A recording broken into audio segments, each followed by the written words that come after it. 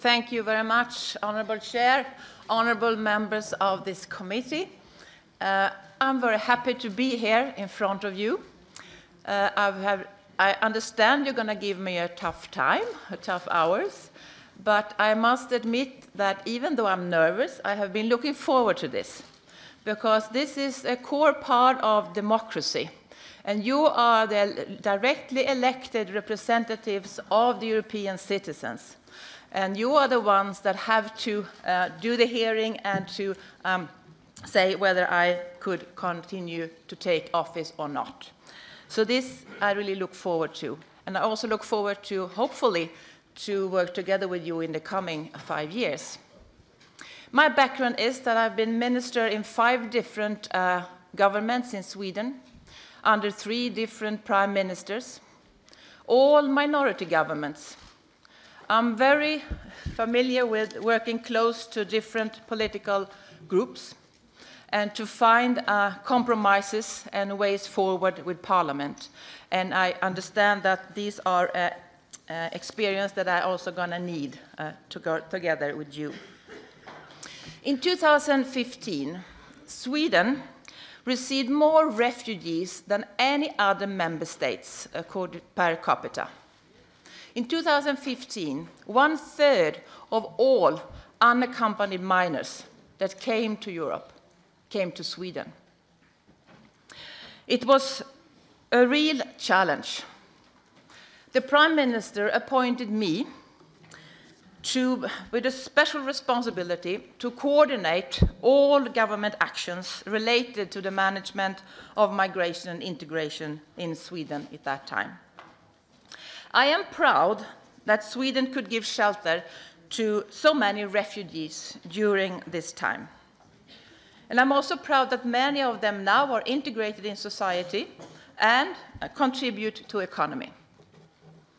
But at the same time, this made it very, very clear to me that we are lacking a well-functioning and manageable European system for migration and asylum. We really need a common and sustainable European solutions to migration. We need solutions that are predictable both for individuals and for society. Migration and security policies are important and can be mutually reinforcing, but I would like to be very clear from the beginning. They are separate. Migration should not be seen as a threat to security. Security is linked to freedom. Everybody in Europe should have the freedom to live in a society under the rule of law, in the knowledge that public authorities are doing everything in their power to protect them and to combat those who jeopardize that freedom. Threats to security are also threats towards our societies. But I must also say, I will be alert to ensure that the very freedoms we are seeking to protect are not being jeopardized by the security measures taken to do so.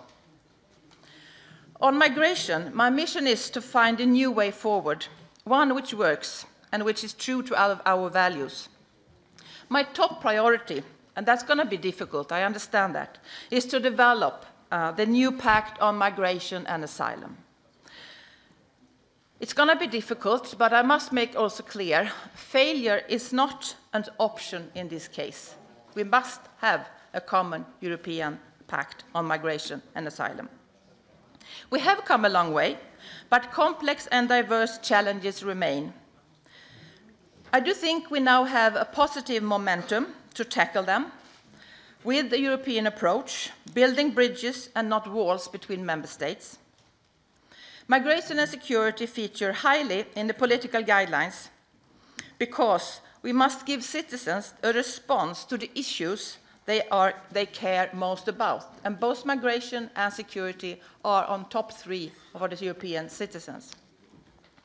Migration and security touch upon many policies inside and outside the EU. Coherence and coordination are key.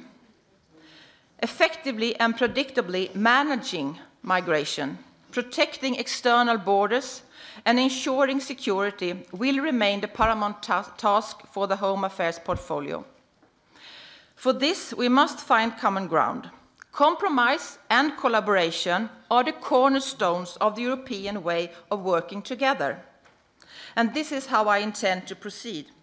I know that you, as members of European Parliament and members of this important committee, are very skilled and experienced with this way of working. The European Union is based on values, and these must be our guiding principles. I will not only defend and speak up loudly for these values inside the European Union, but also to the rest of the world. For me, it's crucial to protect our democracies against populism and extremism, and to always speak up for human rights. I'm particularly motivated to tackle the tough challenges of the Home Affairs portfolio. There is no portfolio I would rather have. This is the one I wanted. I'm grateful for the confidence that the President-elect has shown by entrusting me with this important responsibility. The threats we face today on security are constantly evolving, and we need to adapt. I will focus on filling the gaps in our approach to EU internal security and to ensure that the Union is equal to the task. My aim is to build an effective security union based on the foundations developed in the last 5 years. This means ensuring that the laws in place are effectively implemented. It means closing remaining gaps in our security framework. Organized crime, drugs, human trafficking, child sex abuse, and exploitation are all major priorities for me. Too often, the most vulnerable members of our society are the victims of those crimes. I firmly believe that society has to protect them, and I will be their strongest advocate. I will work tirelessly to close down the space for terrorists to plan, finance, and carry out their attacks. Fighting all forms of radicalization is also on top of my agenda. I would like to praise the report of the Terror Committee. Its recommendations will guide me in my work. Key to having an impact is better law enforcement cooperation, all the more so with the quick development of new security threats. We need to foster this cooperation, with Europol playing a vital role in this aspect. I'm committed to a solid and evidence-based approach to policymaking in the areas covered by my portfolio. My aim is to apply the principles of better regulations to the preparation of future proposals in my portfolio. As regards migration, as you all are well aware, these discussions have been difficult and divisive. There is an urgent need for common, manageable, sustainable, and predictable solutions. There is a new momentum now with the arrival of a new Commission, and I have a very clear mission from the President-elect to propose a new pact on migration and asylum. My approach will be to first listen carefully to different views to help us find common ground. With this Parliament, of course, but also bilaterally with all the Member States. As soon as I'm in office, if confirmed by you, I intend to swiftly meet all Member States bilaterally, and I will keep this committee closely informed. I will be looking at a full range of migration policies: asylum, fighting irregular migration, strengthening external borders, return, legal pathways, integration, and cooperation with partners outside the EU. Part of this holistic approach will be to look carefully at existing proposals on the table, and it's important for me to have a gender perspective in all actions that we take. I'm fully aware that this committee has worked very hard in a true European way to define an initial position on many of the asylum instruments. This was vital work on which we need to build. Finding sustainable solutions based on solidarity and responsibility must be a key guide for our work. I want to look at ways to close the loopholes between asylum and return. While we must honor our values and legal responsibilities to those in need of international protection, we also have to ensure that those not eligible to stay are returned. Last year, only 1/3 of those ordered to leave were actually returned. I think that a credible and sustainable asylum system needs a functioning and humane return policy, fully respecting the non-refoulement principle of international law. The political guidelines also stress the need for legal and safe pathways to the European Union. And this, I truly believe, is part of the solution. We should be proud that Europe's share of global resettlement was almost 50% last year.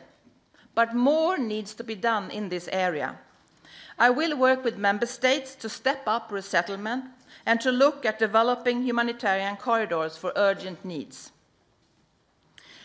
We cannot tolerate that lives are put at risk in the Mediterranean and also being lost. A crucial element of the new Pact on Migration and Asylum will be a more sustainable, reliable, and permanent approach to search and rescue. I have a clear mission to replace ad hoc solutions. Saving lives at sea is our moral duty.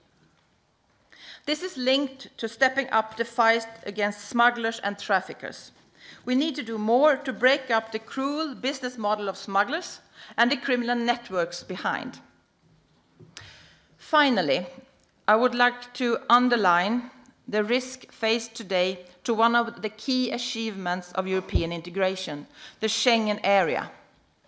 The swift return to a fully functioning Schengen area without internal border controls will be a key objective for me. The more successful our new Pact on Migration and Asylum, the stronger our external borders through the National Border Coast Guard, assisted by Frontex, and the more effective our work against smuggling, the more trust there will be in the Schengen area. And this, hopefully, will also pave the way for further enlargement of Schengen.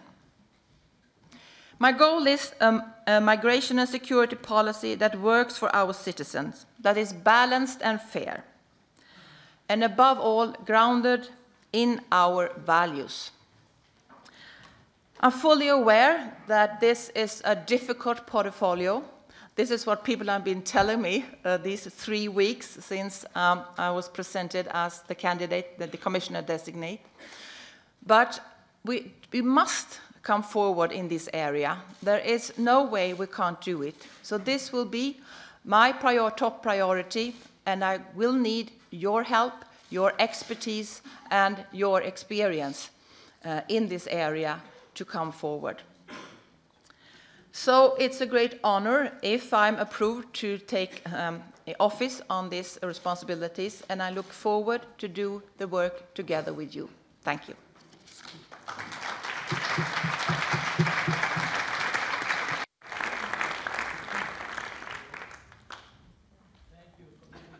Thank you, Commissioner Designate.